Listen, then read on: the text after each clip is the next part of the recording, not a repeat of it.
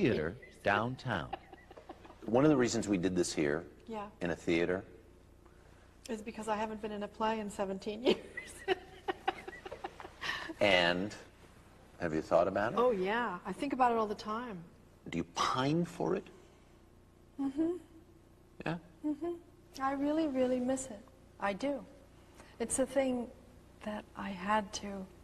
It's a sacrifice that I made for my children that they have no appreciation of. Do you know what I mean? It's like, so? Plays are stupid. I mean, no, they don't say that, but they just, you know, they don't understand the attachment that I had to doing that. This is the steering committee lunch where we plan the Christmas trees. It's very important. I'm going to make chicken paillard, zucchini soup, and my heavenly It's a chocolate mom cake. she plays in her new movie, One True Thing. A mother dedicated to serving a husband and family. Based on the novel by Anna Quinlan, One True Thing rang true for Meryl Streep. I've always wanted to do a movie about a mother that was honest about what they do to everybody in the culture. So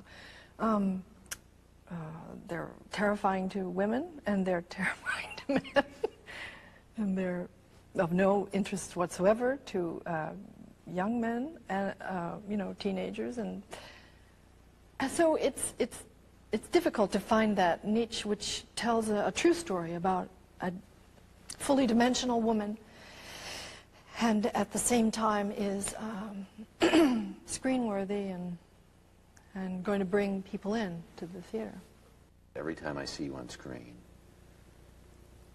whatever role it is you choose, the second I see you in it, you own it. Your voice is different. You physically may be different. Mm. How do you do that? Oh, well, that's acting. I mean, it is. That's what I like to do. That's total immersion into possibility. What a life I could imagine I lived.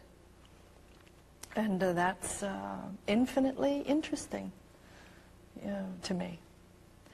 And you can't, there's no bottom to it. I read a lot of scripts, and my heart starts to race at some point when I have when I read a character that I want to do. And so that's the recognition of a like soul or something in there that I want to say. I'm so inscrutable to myself, I don't really know, you know, I've never been in analysis, and I don't understand very much about why I do what I do. This is why, you know, I've been very shy to give an acting class or anything, because I don't know how to do it. And I'm always... No, I don't know how to construct it in a logical method that I could impart to someone.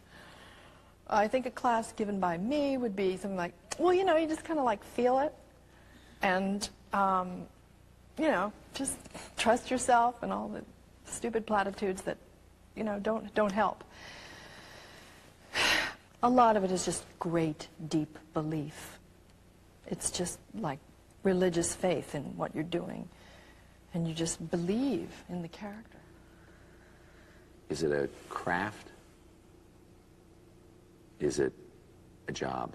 You mean, is it highfalutin or mid-falutin or a paycheck? Yeah, I don't know. When other people do it, sometimes when I watch other people do it really well, I think it's beyond an art, you know, it's like making music. But at its best, for you? At its best, it's like flying, you know, it's great.